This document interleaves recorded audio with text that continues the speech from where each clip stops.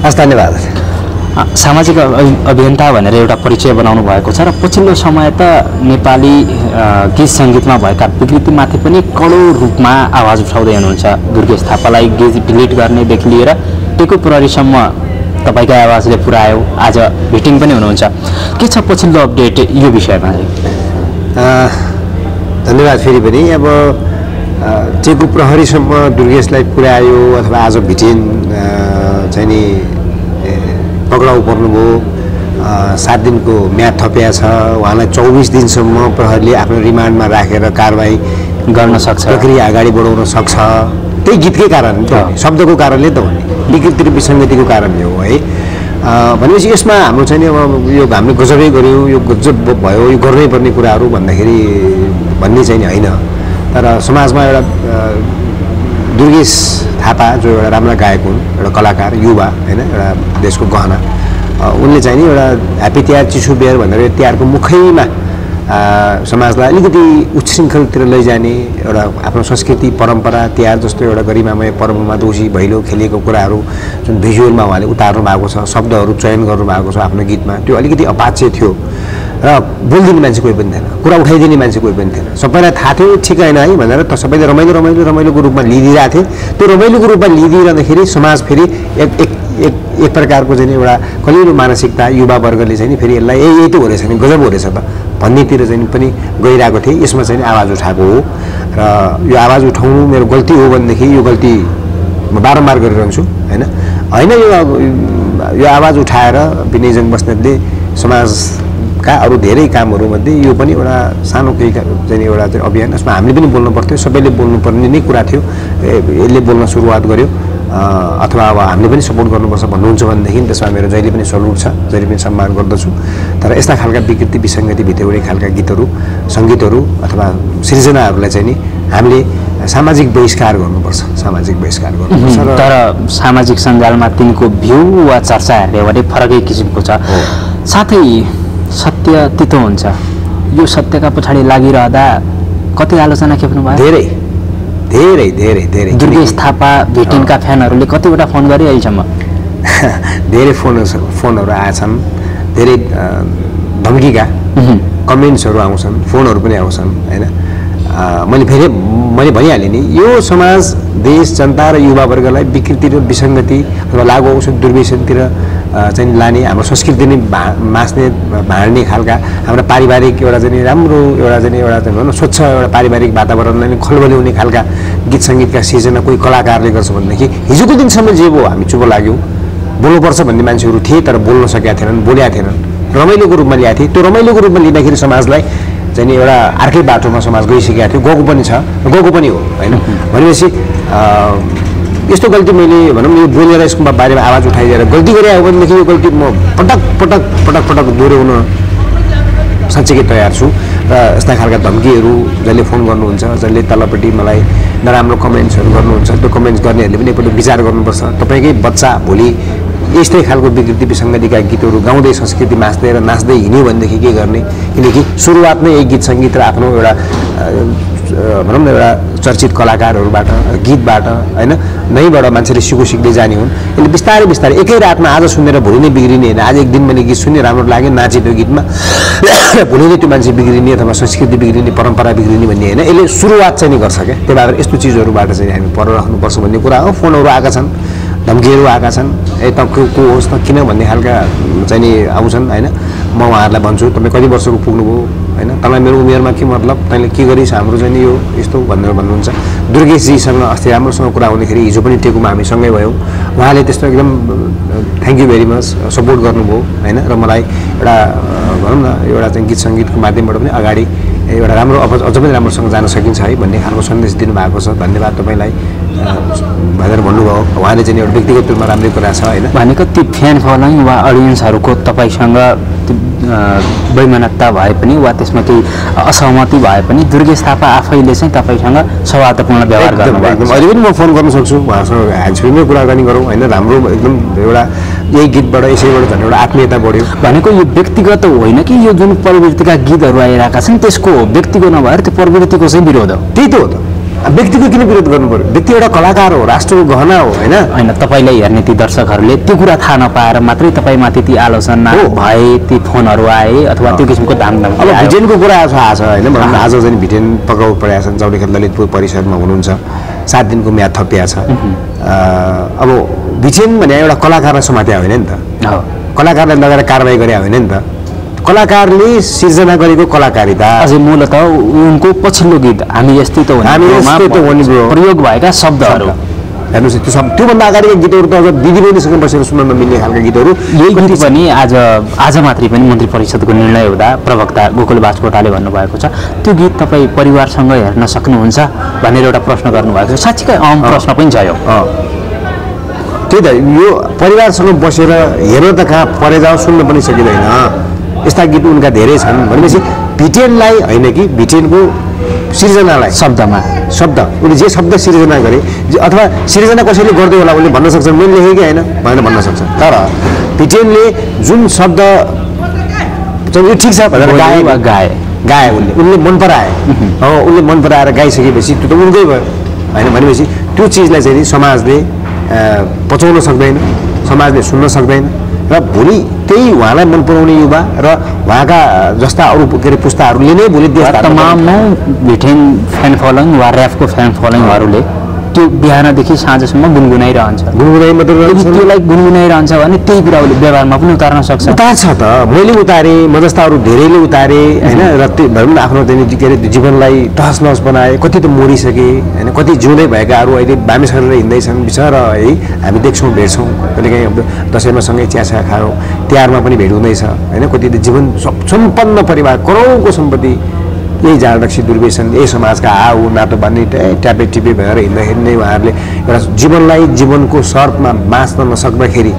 जीवनलाई पनि जीवनको शर्तमा बाँच्नुपर्छ क्या। तपाईँले, मैले र समाजको प्रत्येक क्षेत्रमा आफ्नो क्षेत्रमा काम गरिरहेका सबैले, चाहे त्यो साङ्गीतिक क्षेत्रको व्यक्ति होस्, चाहे त्यो अरू कुनै व्यक्ति होस्, चाहे त्यो जोसुकै व्यक्ति होस्, जीवनलाई जीवनको शर्तमा बाँच्नु पर्दो रहेछ। मैले पनि जीवनलाई जीवनको शर्तमा बाँच्न नजानेर दुर्व्यसन कुलत र कुबाटोमा लाग्दाखेरि मैले मेरो जीवनका अति धेरै दर्द लाग्छन्। अझै त्यसका लागि त हामीले योभन्दा अघिल्लो नेपाल रविवारमै लिएको भिडियो जसले मेरा दर्शकहरूलाई मैले भन्न चाहन्छु, रक्सीले मेरो परिवार खायो शीर्षकमा हामीले राखेका छौँ। उहाँको आजका हाम्रा पाहुना विनय जङ बस्नेतको त्यो कुलतमा फसिसकेपछि के भयो उहाँमाथि भन्ने कुरा हामीले त्यसमा समेटेका छौँ। यो त भयो हेर्ने दर्शकहरूलाई, तपाईँलाई आलोचना गर्नेहरूलाई सम्झाउने कुरा। अब समाजमा यस्ता गीतहरू बजिरहन्छन्, बाँड हाम्रा फरक आफ्नो संस्कृति छ त्यसलाई बियर खाएर रमाउँ भन्ने किसिमका शब्दहरू बजिरहन्छन्, गाजा खाउँ भन्ने किसिमका शब्दहरू आइरहेका छन् जो हामी यहाँ बोल्न सक्दैनौँ। ती शब्दहरू आइरहेका छन् भने त्यो अझै फेरि हामी गर्व चाहिँ केमा गर्छौँ भने हामी संस्कृतिमा कलामा धेरै धनी छौँ, विदेशीलाई ल्याएर हामीले यहाँ देखाउनुपर्छ। यी अलिकति तालमेल नमिलेको जस्तो भयो। हामी कहाँ छौँ? संस्कृतिमा हामी चुक्यौँ? चुक्ने कुरा भइहाल्यो, चुक्नु त त्यसै चुक्यौँ, यसै चुक्यौँ, उसै चुक्यौँ होइन। तर भनेको आफ्नो संस्कृति आफैले खन्दै खन्दै खाल्डोमा हाल्दै गयो हो। एकदम 100% सही कुरा गर्नुभयो तपाईँले। संस्कृति आफ्नो, परम्परा आफ्नो, गीत आफ्ना, कलाकार आफ्ना होइन, सपोर्ट गर्ने फ्यान फलोवर्स पनि आफ्नै हुन् होइन। र पनि हामी चाहिँ फेरि हामी आफ्नै सोचले आफै के भन्छौँ भनेदेखि हामी संस्कृतिको धनी छौँ, हाम्रो देश एकदम राम्रो परम्परा भएको मान्छे छ, हामी एकदम परम्परागत रूपमा यति धेरै विविधता छन्, यति धेरै संस्कृति छ, यति धेरै बाजागाजा गीत लय कति छन्। तर त्यो ऱ्याप VTEN के लाउरे भनौँ न यस्ता खालका शब्दहरू भनौँ न यस्ता शब्दहरूले चाहिँ समाजलाई कोही पनि क्या हामी सुरुवात हामीले गरेका छौँ। मेरो आवाजबाट सुरुवात भएको छ, अरू धेरै अग्रज दाजुहरू हुनुहुन्छ, सबैले एउटा आवाजलाई बुलन्द बनाएको छौँ। र यो आवाज चाहिँ नि कसैको विरोध, कसैको व्यक्तिको विरोधमा होइन, कसैको चाहिँ एउटा स्वार्थप्रति होइन, कसैको चाहिँ एउटा इगो पनि केही पनि छैन, दुश्मनी पनि केही छैन, वैमनस्यता पनि केही पनि होइन। यो समाज एकपटक त्यो गाली गर्ने, फोन गरेर चाहिँ धम्क्याउने भनौँ न यो तैँले ठिक गरिनस्, तैँले के हो को होस् न भनेर भन्ने लेख्नेहरूले पनि एकपटक विचार गरिदिनुपर्छ। हामीले म पनि व्यक्तिगत रूपमा VTEN लगायतका अरू के अरे दुर्गेश थापाहरू जस्ता अरू त्यस्ता खालका गीत गाउने, विकृति विसङ्गतिका शब्दहरू प्रयोग गरेर गीत गाउनेहरूलाई उहाँको कलाकारितालाई सम्मान गर्छु, उहाँ व्यक्तिलाई सम्मान गर्छु। तर उहाँले चयन गर्नुभएको शब्द, उहाँले चयन गर्नुभएको चाहिँ नि भनौँ न त्यो के अरे एउटा चाहिँ सिर्जनालाई चाहिँ नि हामीले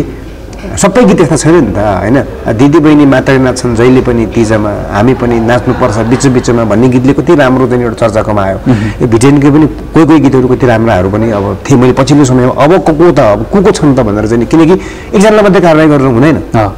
होइन यहाँ भेदभाव गरे जस्तो हुन्छ होइन भनेपछि यस्ता गीत गाउनेहरू धेरै छन् र हामी पनि यो दुर्व्यसन संस्कृति यो जनरक्षी विरुद्ध जनचेतनाको लागि भनेर काम गरिरहेका हामी पनि 8 देखि 9 हजारको हाराहारीमा छौँ नेपाल अधिराज्यमा होइन कति त मरिसके हामी 8-9 हजार अहिले पनि काम गरिरहेका छौँ आफ्नो क्षेत्रमा भनेपछि मैले 7 वर्षदेखि यही क्षेत्रमा काम गरिरहेको छु निःशुल्क उपचारहरू गर्छु होइन बेवारेसी लासको अघि तपाईँले भन्नुभयो बेवारेसी लास पोल्दै गर्दाखेरि यो लास कहाँबाट आउँछन् भनेर मैले सोचेँ त्यो लासले दागबत्ती दिइरहँदाखेरि लास नै नआएदेखि त बेवारेसी लास हुन्थेनन् लास चाहिँ कहाँबाट आउँदो रहेछन् भनेर सोध्दै जाँदाखेरि प्रहरीहरूसँग सहकारी गरिन्छ प्रायःजसो लासहरू सडकमा बसेका मान्छेहरू र त्यो सडकमा भएका व्यक्तिहरू चाहिँ नि त्यही 10 रुपियाँ माग्ने रक्सी खाने 10 रुपियाँ माग्ने अनि त्यही रक्सी खाइसकेपछि उनीहरू दुर्व्यसनी भइसकेपछि त्यही दुर्व्यसनमा पनि दुर्व्यसन अझै लागु पदार्थ त्यसमा रक्सी मुख्य कारण मुख्य रक्सी हुन्छ अनि सडकमा मान्छे कहाँबाट आउँछन् त भनेर फेरि पनि सोध्दै जाँदाखेरि त्यो लासदेखि आएको कुरा हो बेवारेसी लासबाट कहाँबाट आयो सडकबाट त्यो रक्सी खाएको कारणले सडकमा कहाँ पुग्यो रक्सीले सडकमा कहाँ पुग्यो भनेपछि रक्सीले सुरुमा यस्तै परिवार ए लोक कहते हैं मैं शराबी हूँ भन्ने खालका गीतहरू गाउँदै होइन ए आयो तिहार चिसो बियर भन्ने खालका खाँदै गर्दाखेरि बिस्तारै ऊ आफ्नो घरको सम्पत्ति बेचेर खाने पुग्छ शरीरले मागिदिन्छ छोड्न खोज्छ सक्दैन आज भन्यो भोलि भन्यो उसले आफू छोड्न रक्सी लत छोड्न सक्दैन परिवारले उसलाई छोड्छ समाजले उसलाई छोड्छ एक्लो हुन्छ विरक्तिन्छ इट टेक्स अ टाइम भनेर म जहिले पनि भन्छु समय लाग्छ एकै रातमा एकै हप्तामा एकै महिनामा हुने चिज होइन बिस्तारै विश्वास घुम्दै जान्छ उसको आफन्त घुम्दै जान्छन् सबै काम धाम नाता सबै चिजहरू टुट्दै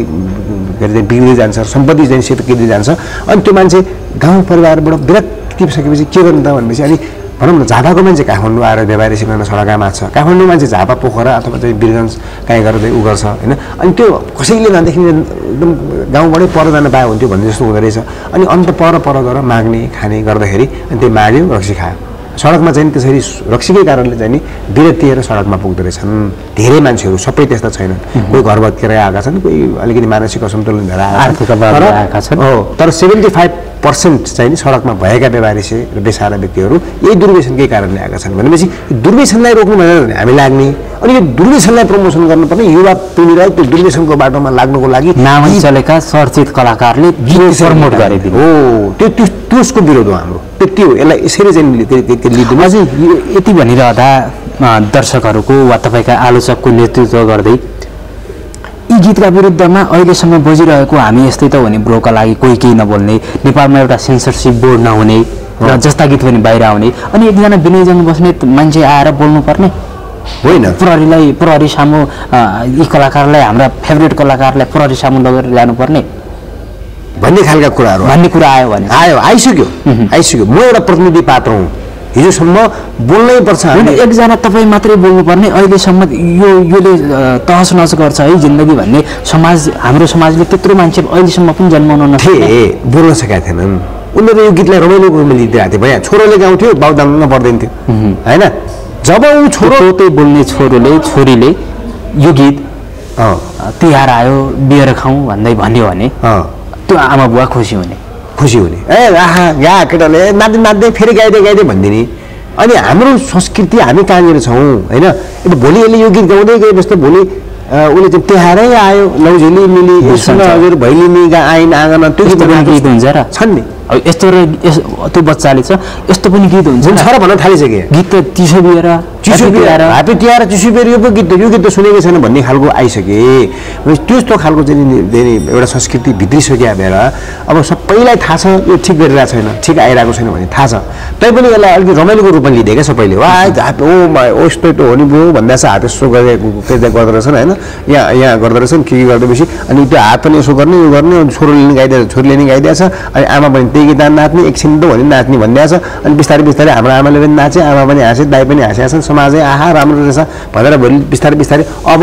10 वर्षपछि 5 वर्षपछि मात्रै यो गीतहरू यस्ता गीतहरू समाजमा कसैले रोकेन कसैले छेकेन र यो गीतलाई मौलाउन दिइरह्यो र यस्तालाई चाहिँ ला गजब छ ठिकको भनिदिँदै गयो भनेदेखि अबको 5 वर्षपछिको चाहिँ तिहार हेर्नुहोस्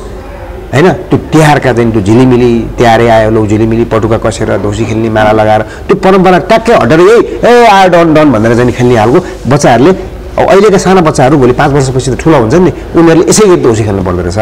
यसै गरी गीत गाउनु पर्दो रहेछ। अहिलेका बच्चाहरूले अबको यो वर्षको देउसीमा आयोडन त पक्कै भन्छन्। टोलमा बज्नेवाला छ यो गीत, टोलमा गुन्जिनेवाला छ, सब भन्न थालिसकेका छन्। भनौँ न साना बच्चाहरू तपाईँ अहिले चाहिँ के अरे युट्युब हेरिरहने अलिकति कोही अग्रज विशिष्ट व्यक्तिहरू हुनुहुन्छ भनेदेखि बच्चालाई सोध्नुहोस् त, तपाईँलाई यो गाउँ भनेको गीत के रहेछ भनेर थाहा नभएका मान्छेले आफ्नो घरको सानो बच्चालाई सोध्यो भनेदेखि यो आयोडन चिसुबेर भनेको कस्तो भनेपछि उनीहरू गाइदिन्छन्, मजासँग गाइदिन्छन् कि त्यो तिनीहरूको मानसिकतामा गइसकेको छ। आमा बुवा अथवा कोही घरका अग्रज अभिभावकहरू त काममा गएको हुन्छन्, दिसभरि व्यस्त हुन्छन् होइन, उनीहरूलाई थाहा हुँदैन के गीत आइरहेको छ, कस्तो गीत आइरहेको छ, बेलुका आयो खाना बनायो खायो होइन। तर ती भर्खरका युवा वर्गहरू स्कुलबाट आएर साथीभाइका खेल्न जाँदाखेरि आफ्नो घरमा नबजे पनि खेल्न जाँदाखेरि साथीभाइले चाहिँ गएको हुन्छन्, उसले त्यहाँबाट सिकिरहेको हुन्छ। यसरी नै समाज बिग्रिँदै जान्छ। टपक्कै मैले एउटा आवाज उठाएर रोकिन्छ भन्दा होइन, तर सुरुवात त भयो नि, सुरु त भयो नि। अब त समाजको प्रत्येक पात्रहरूले, प्रत्येक व्यक्तिहरूले, समाजका प्रत्येक मान्छेहरूले चाहिँ यो कुरामा आवाज उठाउनुपर्छ होइन। लिङ्गमा कता भेद छ, जातमा कता भेद छ, यी लागु पदार्थ दुर्व्यसनमा के कुरा बोल्छ, हरेक कुरामा ख्याल गर्नुपर्ने हो। यसको अर्थ यो हाम्रो भिडियोको सन्देश पनि के हो भने हरेक स्रष्टाले यो मैले गीत यी शब्द लेखिसकेपछि एउटा महिलालाई के पर्छ वा जातका आधारमा के पर्छ, समाजमा कस्तो सन्देश जान्छ, बालबालिकाले के पाउँछन् भन्ने कुरा सोच्नुपर्ने भयो। अवश्य पनि सोच्नुपर्छ। यदि सोचिएन भनेदेखि भोलिको तपाईँकै भावी पिँढी जसले गाउँछ, जसले लेख्छ, जसले सृजना गर्छ, तपाईँकै कोही चाहिँ तल चाहिँ तपाईँका भावी पिँढीहरू, तपाईँका भाइ भतिजा मामा काका कोही कसैका छोरा हुन सक्छन्, तपाईँको आफ्नै पनि बच्चा हुन सक्छन्, तीहरू विकृतितिर पक्कै लाग्छन् है। मैले यसरी लेख्दै गाइदिएँ भोलि बिना देखा जाएगा भन्ने हो भनेदेखि भोलि आफ्नै मान्छे पर्न सक्छन् त्यो खाल्डोमा। तपाईँले लेखेको गीत गाएर, तपाईँले गाएको गीत गाएर भोलि तपाईँकै बच्चा बच्चीहरू होइन भोलि यो दलदलमा फर्न सक्छन्, संस्कृति बिगार्न सक्छन्। म नेपाली हुँ, म नेपाली गीत गाउँछु, म नेपाली भाषा बोल्छु भनेपछि नेपाली परम्परा, नेपाली रीतिरिवाज, नेपाली कल्चर के हो त्यसमा पनि ध्यान दिनुपर्छ। मैले भने नि अघि नै समाजमा रहेका विभिन्न तह तबकामा काम गर्ने व्यक्तिहरूले सबैले जीवनलाई जीवनको शर्तमा बाँचेर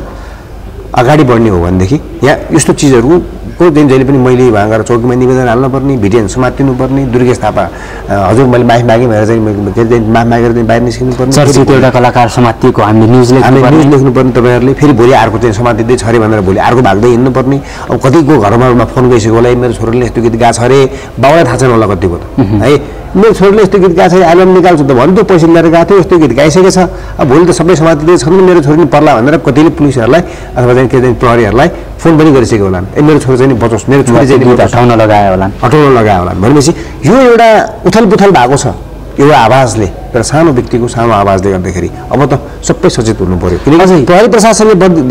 बन्देज लागेको कुरा हो, प्रहरी जहिले पनि सचेत छ। प्रहरी गाँजा रक्सी भाङ धोतुरबाट पर बस्नुपर्छ भनेर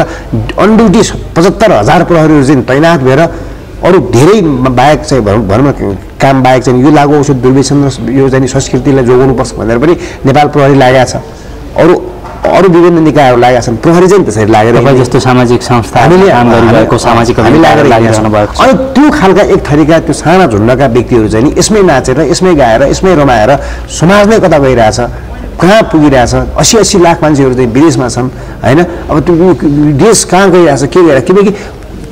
यता कमाउनु नि परेन, केही छैन, कसो छैन, बाउले कमाइदिन्छ, घरमा रोइदिए पुग्यो होइन, नभएदेखि यसो गर्दै पुग्यो। आफ्नो व्यवहारले जबसम्म थिच्दैन नि, व्यवहारले नथिचेका व्यक्तिहरू आज यसो त्यसो बाउले कमाइदिन्छ, आमासँग माग्दै यतातिर गयो उतातिर गयो, के छ जिन्दगी भनेर हिँड्नेहरू चाहिँ यो खालको गीत, यो खालको चाहिँ ट्रेन्ड र यो कल्चरमा लागेका छन्।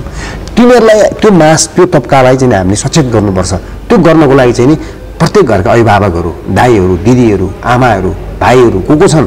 सबैले चाहिँ नि जीवनलाई जीवनको शर्तमा बाँच्न जानेन भने गीत लेख्ने मान्छेले पनि एउटा जीवन मैले के जीवन बाँचेको छु, मैले कसरी गीत लेख्नुपर्छ भन्नु पऱ्यो। मिडिया कर्मीहरूले पनि मैले कसरी चाहिँ एउटा कस्तो खालको चाहिँ के अरे विषयवस्तुलाई बाहिर ल्याउनुपर्छ भन्ने हुनु पऱ्यो होइन। र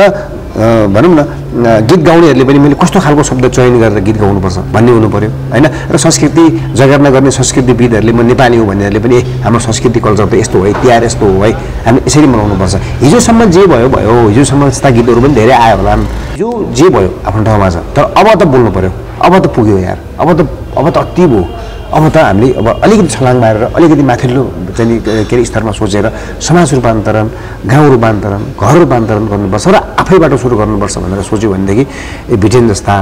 दुर्गेश थापाहरू जस्ता चाहिँ एउटा निर्दोष कलाकार हुन्, उनीहरू दोषी साबित हुनुपर्ने थिएन क्या, यी निर्दोष हुन् दुर्गेश थापालाई छुटाउनुमा आफू पनि गएको आफैले मुद्दा तयार बनाएर दुर्गेश र हामी सँगै जाने है चौकी भनेर पनि ल केही होइन यसमा यसरी गर्नुपर्छ अलिकति चाहिँ गीत निकाल्ने त्यो एउटा सहमति गरौँ भनेर त्यति फोनमा हामी दुईजनाको फोनमा ज्ञानेन्द्र साई होइन ज्ञानेन्द्र साईले पनि उहाँसँग राम्रैसँग सहमति गर्नुभयो र सहमति भने मतलब यसरी चाहिँ एउटा सम्झाउनु भयो फोन वार्ता गरेर केही भिडियो सार्वजनिक भएको छ भने त्यति राम्रोसँग कुरा गरेर गएको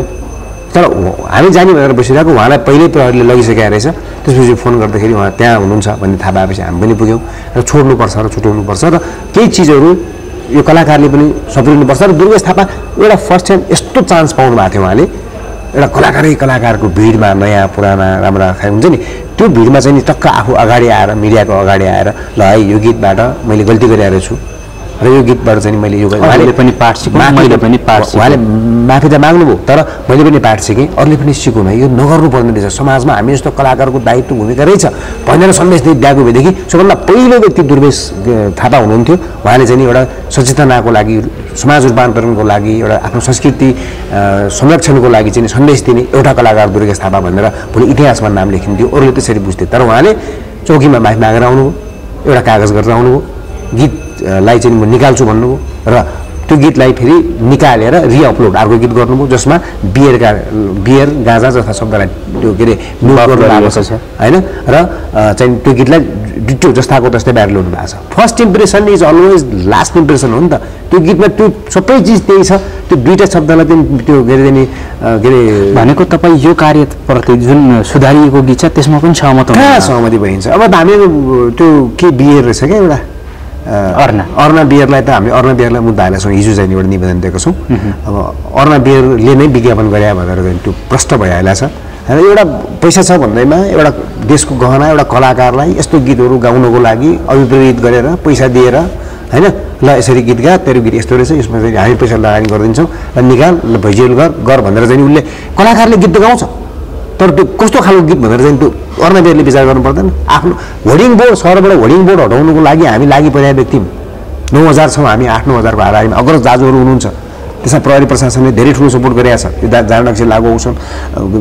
लागु औषधलाई न्यूनीकरण र ठप्पै पार्नलाई कुनै यो दिन भनौँ न मन्त्रालयदेखि लिएर प्रहरी प्रशासनले त्यति राम्रो भूमिका खेलिरहेको छ अझ पनि गर्न बाँकी छ भनिरहेको अवस्थामा अनि बियरले चाहिँ विज्ञापन चाहिँ के अरे अब चाहिँ होर्डिङ बोर्ड राख्न पाइँदैन टिभीमा विज्ञापन दिन पाइन्न होइन कसरी विज्ञापन गर्नु त भन्दाखेरि ठ्याक्क तिहारको बिचमा छर्लक्क लाएर चाहिँ त्यहाँदेखि त्यो के अरे अर्ना बियरको सिसीहरू राखेर चाहिँ नि अनि ह्याप्पी तिहार चिसो बियर भने जस्तो भएर कुन बियर त भनेपछि अर्ना बियर त्यो घुमाएर उसले विज्ञापन गरे हो एउटा कलाकारलाई देशको गहनालाई त्यो बियर कम्पनी हाम्रो नेपाली हो कि इन्डियाको व्यक्ति हो कि अथवा इन्डियाको लगानी छ कि कहाँको लगानी छ बियर कम्पनी त्यो बियर कम्पनीले चाहिँ त्यसै गरेर चाहिँ मान्छेलाई एउटा कलाकारलाई प्रयोग गरेर आफ्नो